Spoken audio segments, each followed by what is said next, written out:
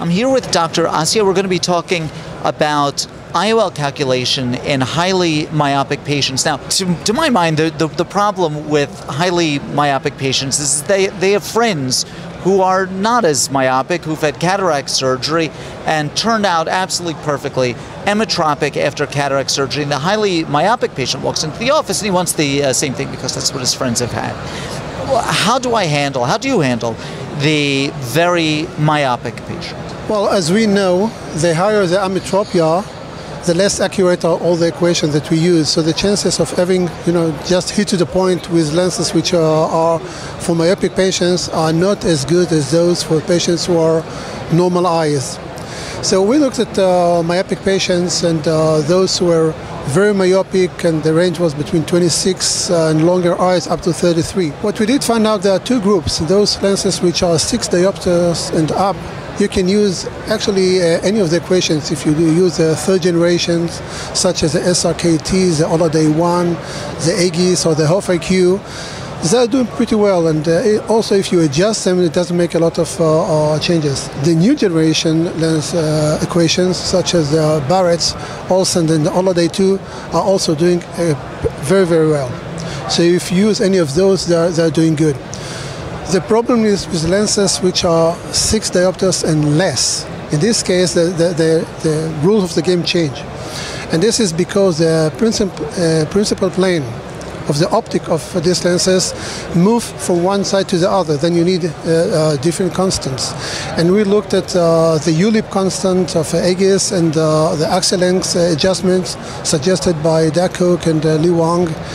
And what we find out that if you use the third generation equations, such as the ESCRS, ESCRS, HOF IQ, and the holiday 1, if you use just these equations, they are not doing well. If you adjust them by the axial length adjustment, they are doing very well. So this adjustment is mandatory if you want to have lenses with very high myopia. And the new equations, the Barrett was by far the best, and then also the holiday 2 also did well.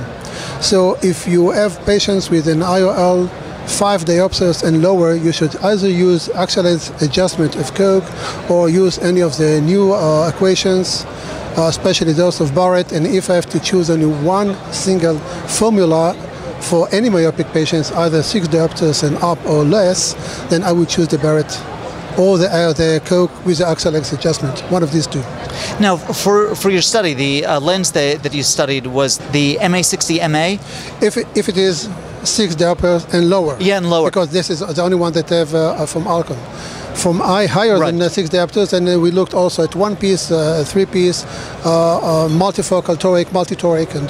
So, but the A constant that you used for the MA60MA was 120.5, not the manufacturer 118.9, and that represents the ULIB.